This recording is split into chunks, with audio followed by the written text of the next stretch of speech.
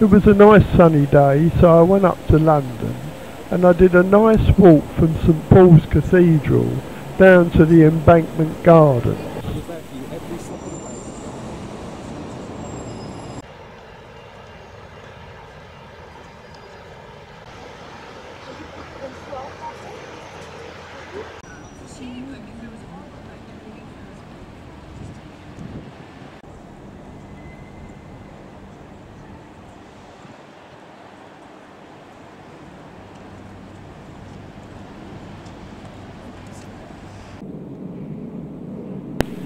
Just off of Castle Lane in Wardrobe Place is where the King's wardrobe was sited.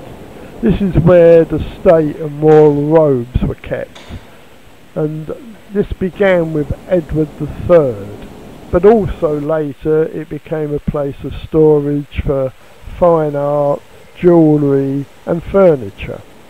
There was also a retail outlet for fine fabrics, and the likes of Shakespeare and Samuel Pepys would shop there for special occasions.